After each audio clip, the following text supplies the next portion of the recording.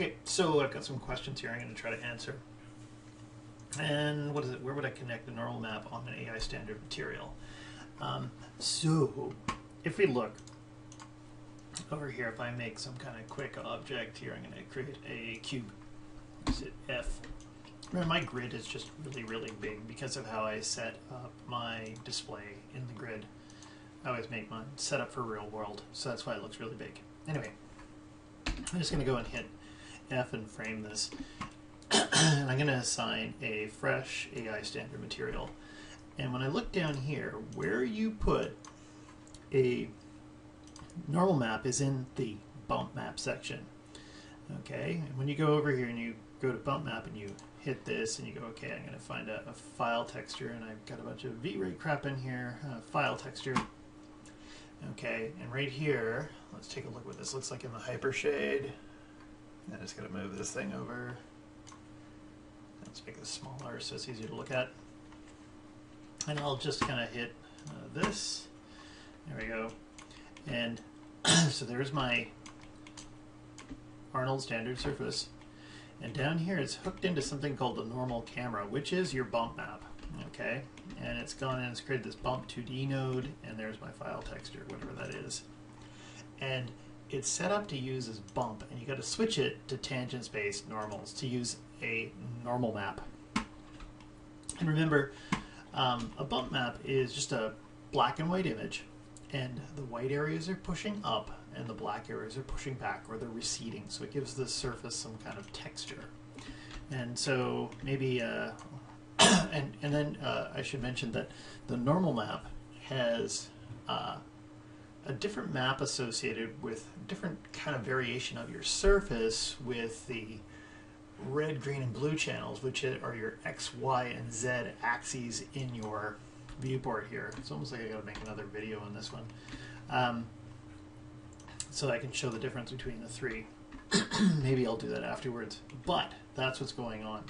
And so a normal map usually looks bluish in nature, okay? And it's because of red, green, and blue being mixed together, and blue is primarily your Z-axis, so the axis facing towards the camera.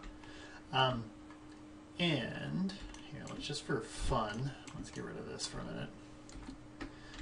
And by the way, the bump map is kind of, it's connected towards your camera normal. It's how your camera is oriented with your object. And I'm just going to grab the bump map here, and let's put on something like, let's see if you can find noise. Okay, and actually I'm just going to take this and I'll just quickly do something in the UVs, UV editor, and the noise is looking like that. I'm just going to hit it with Unitize so it's equal on all faces here. And let's just go to Arnold, render. Got nothing because I need a light. Come on. And whenever I do these demos, my computer slows down when I'm rendering and demoing at the same time. There we go. Anyway, so now I've got a bump map on here. And something else to remember, just gotta zoom out a little bit. Everything starts to lag when I do this. Okay. Come on. Come on! And let's see what we got here. I'm just going to go over and see if I can quickly grab the bump 2D node.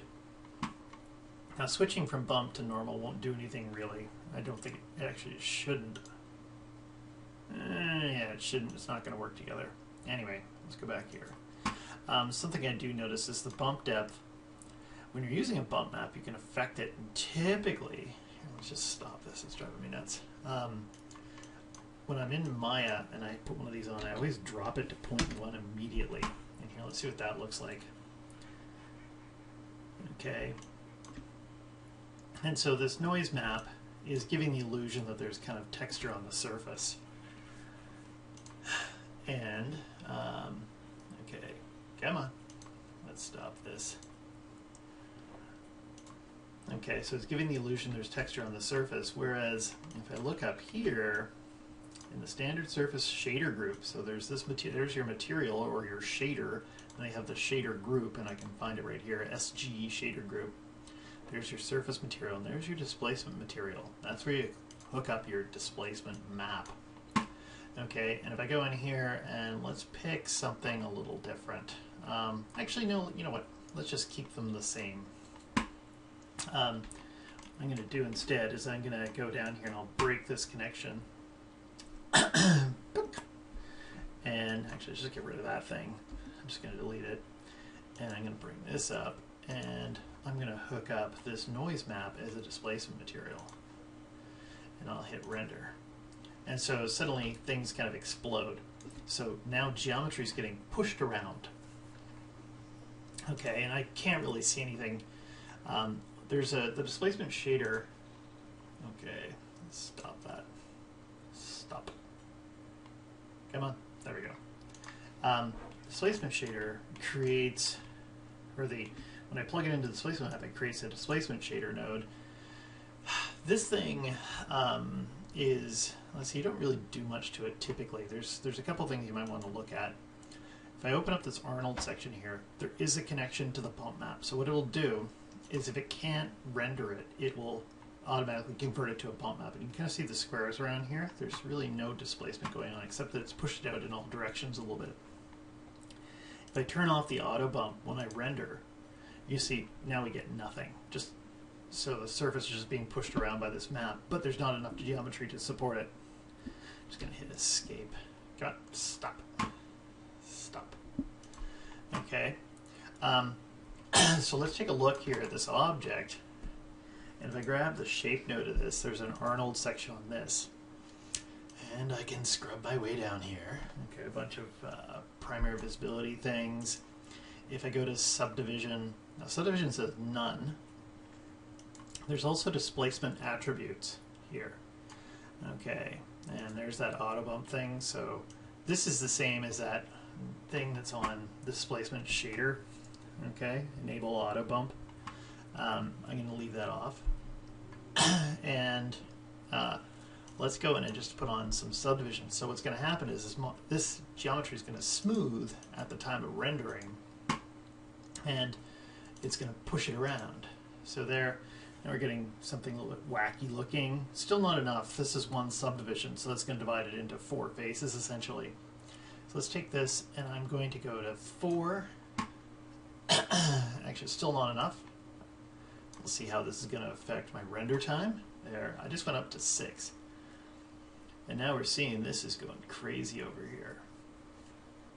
Okay, the surface is pushing out in all directions. I'll zoom out a bit more. And we can see that it's actually disturbing the surface. We can see silhouette changes and things like that. That's the displacement map going. And with the displacement map, there's a few different places you can control this. I might go to, say, the height here. I'm going to stop this for a second. Come on, stop. And I'm going to take the height. Let's put the height down to 0.1. And you still see this isn't totally complete, so I might actually put it up to 7. I'm going to hit render again. And as soon as I put the height to 0.1, so it only comes out 10% of what this map is pushing for. Okay. Also currently, as this is being smooth because of the Cat-Clark thing here, it's going, if I press 3 right now, it'll round out. That's why we're getting a round shape. Uh-oh. I might be smoothing it too much. But you can actually, when I did that, you can actually see a little bit of these edges in here from the original shape. And what else do I show about this? So that's where I can control it. Sometimes you'll hear displacement maps referred to as height maps, and sometimes bump maps get called height maps, which makes this very confusing. But displacement maps push around geometry, they smooth out your mesh, they push around geometry, and the bump maps are an optical illusion. Okay, where it just looks noisy on the surface. Sometimes, actually I'm going to save that for another video. I hope that kind of explains it. And like I said, normal maps are they're basically bump maps on steroids. Okay. And let's go back to these questions. Also, okay, so I just did that. The roughness material. Okay, so The roughness material. This is a wonderful thing that you get from Substance, the roughness maps. And if you look old school, here I'm just going to hit 1 on this thing. Let's stop the render. Let's go to this. I'm going to turn off the Cat Clark. Maybe I'll speed things up. And let's use, you know what I'm going to do? I'm going to go and delete that thing. And for fun, look on the AI standard surface, go into the specular. Okay, old school, this used to be called specular, but now we've got this new term, roughness. And if I go in and I plug in my noise map into the roughness when I render, okay, let's see if we can see it. It's going to be hard to see with this flat white background light. Here, I think I'm going to pause for a second. Let's pause that render. I'm just going to get rid of this thing. Actually, I'll keep the video rolling as I'm doing this. Lights, area light. And my area light sitting down here. I'm just going to go quickly to panels, look through selected. And there, I'm just going to aim it. And I'll just take my exposure and I always knock it up to 10 right away. Hit the render again.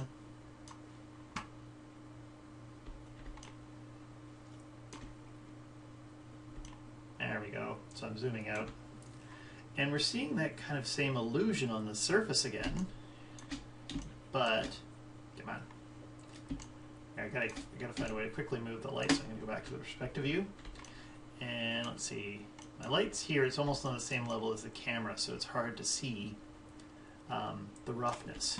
Okay, it's when I put it onto an angle that I'm gonna start to notice some changes a bit more. Like you can see it for sure right here. Okay, what's going on is it's shinier in some areas than others.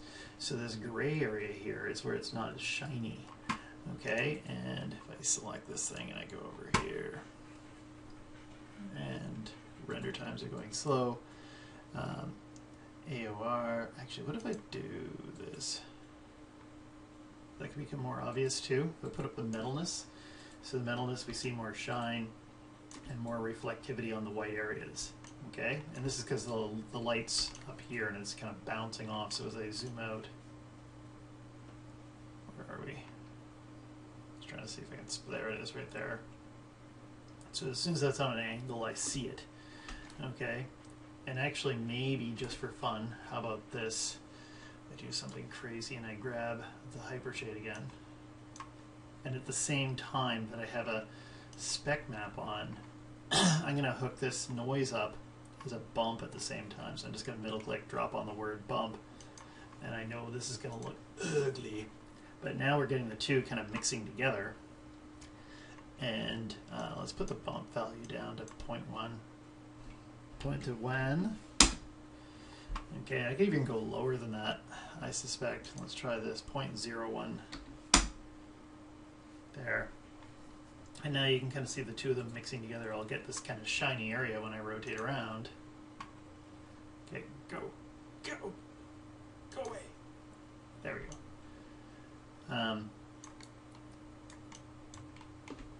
And is this thing off? Looks like it got unhappy with me, so I'm just going to close it, and I'm going to go back here to Arnold, render. It takes a second, and it kicks in again. And now we'll see shiny areas, and we'll see not so shiny areas. And actually, my noise map, you're starting to see all these weird little blobs on here. If I go to the noise, okay, noise. And of course, it just decided to show me something else. There we go. And noise frequency is kind of low. Max depth max is 3, so if I go on and crank this up to say 5, we should get a noisier bit of noise here. So I get rid of those weird blobs that are all over here. Okay, and I'm going to stop this one here. What time are we at? 14-minute mark. Okay, so next question. Hope that's answering these. Is it possible to extract higher subdivisions in ZBrush as displays from mouse and mouse connected? Okay, so you want a lower poly model. Now, when I look at the ZBrush file I got, Okay, so first off, if you put symmetry on, you'll notice the symmetry isn't working. Okay, and that's because the model is not in the center, and it's really, really small over here, but there's some issues with it. So let's go and take a look at this. So there's some other parts here and things like that. The top piece needs to be symmetrical in Maya. Not sure where we're getting the weird double thing here, but I'll find out in a minute. And how many polys are we looking at? We're looking at 35 million, or no, 3.5 million, sorry.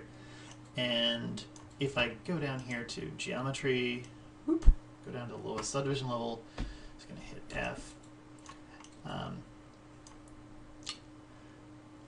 thought I hit the lowest subdivision level. There we go. So we're at 13,000. So if I put on the poly frame here, you got a kind of a high-ish poly count. I'd probably have half of that. I think you can get away with less easily. It'd be easier to animate with. Also, things like I'd change the shape of the character a bit, the volume. I'd like to have a little bit of a bend in the elbows and a bend in the knees. But before I talk about that, let's just go and fix this centered problem first. So I'm going to hit export, and let's see, this is going to downloads, and let's do this, and we'll call this 01. And then I'm going to go flying over into Maya, and let's get rid of this thing, and file, new scene, don't save, actually file, import, and remember when you import to go over here, boop. And I always like the third option, and if you're on OBJ, put on single object, and your life will be better. And let's grab this and import. Well, that doesn't make sense. It's centered here. Okay, so something else must have thrown that off. Let's go over here. And I'm just going to check out the center line. The center line is good. So maybe somehow one of the other objects is throwing it off. I'm just going to hit 4. Yeah, that should be fine. And it looks like it's real world size because it's matching up with my grid. Okay, so now that I've done that, there's one other thing I checked earlier. Nope. Okay, I'm going to show that on a later one that I have to look at another scene. If I go in and let's go back here, I think those other parts are throwing it off. What if I did some kind of, like, because here there's these other pieces, these are clothing pieces. Well, let's try this. I'm going to go up to the highest subdivision level on this model. Okay, and okay, and then if I did something like I exported this out, and I'm going to call this number 2.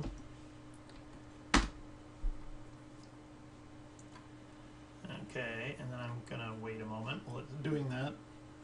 I'm going to pause while it's doing that. Okay, so it did it, and I'm just going to grab another object here. I'm going to hit F, and this thing's just standing by itself here on the grid.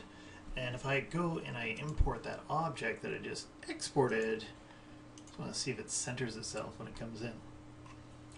And importing data mesh, this is going much faster than when I exported.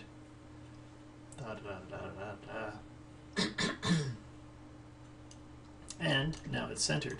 Interesting. And do I have the subdivision levels? I don't. They're gone. But I can go back here and I can hit reconstruct subdiv. And reconstruct subdiv. I'm in the geometry section doing this, and I can bring it all the way back down to its lowest subdivision level. Either I have to retopologize it.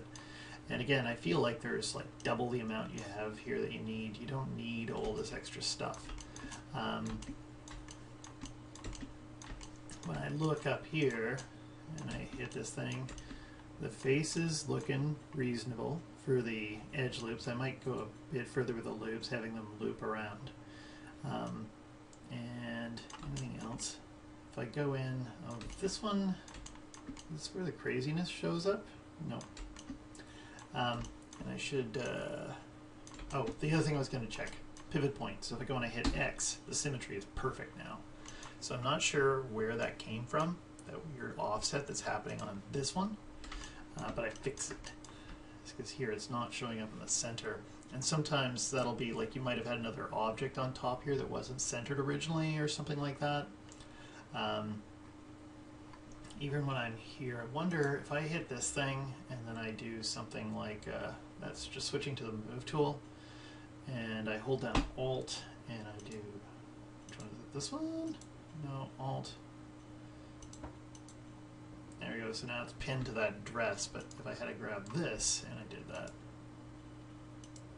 come on, there we go, so now it's centered.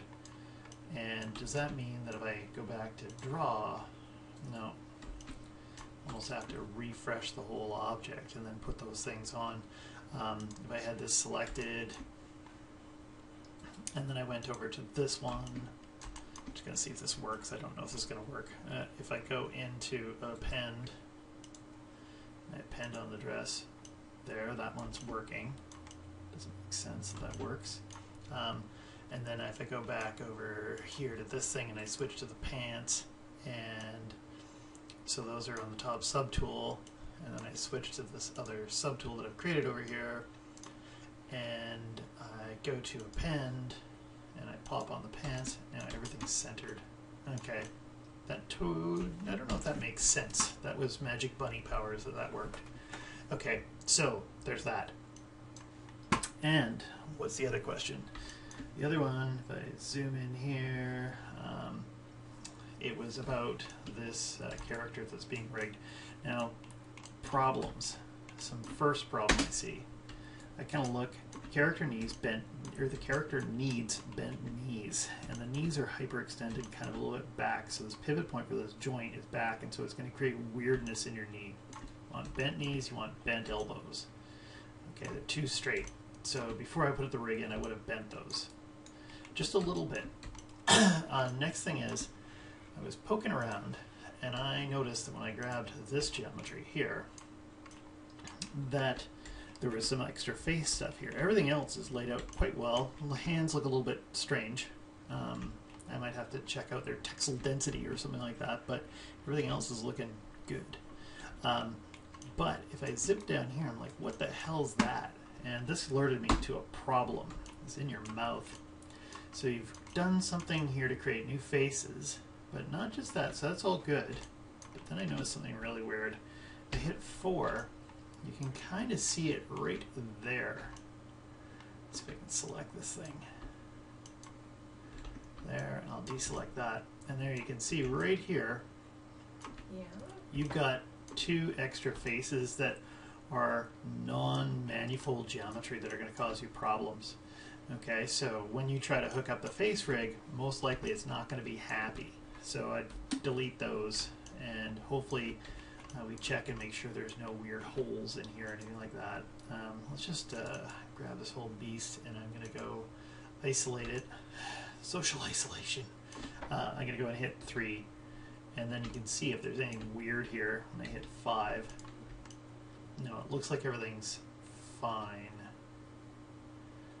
Okay, and I might do something like, what if I grab these faces here, and what I'm going to do is I'm going to grab this edge, this edge, this edge, and I'm going to go and hit move and sew. So it's moved and sewed into the right places. And let's grab this face and this face, and we'll leave that one out of the mix for now. And nope. And I'll hit move and sew on those ones. And I'm just going to go in here and grab these edges here and here. I'll hit move and sew. Those should sew together. This one here shouldn't have sewn together. I missed something here. I'll just cut that. And let's go to UVs. I'm just going to grab this UV here. I'm going to go to UVs to UVs. Not to UVs to UVs. I'm going to go to grow, grow. I'll just do that one more time. Grow it again. I just hit G on my keyboard. I'll hit unfold, and that should have unfolded nicely. Let's see what happens if I unfold again. That's funny, it's doing it twice. There's something else funky right here, so I don't know what that one is. Let's grow that again, just in case. Oh, and it looks like I grew across here. It shouldn't have done that. There's something that's not cut right there. Anyway, I'm just going to unfold that, see what happens. Maybe it needs to be hit a couple of times. And strangely enough, that's fixing it. And okay, and let's just take a look at this one shell right here.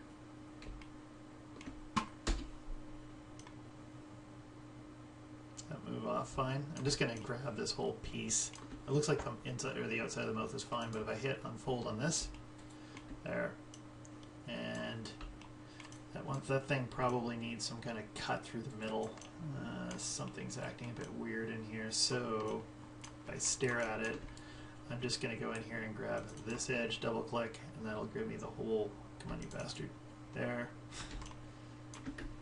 Hit another junction right there, and is there, I hate when my computer does this.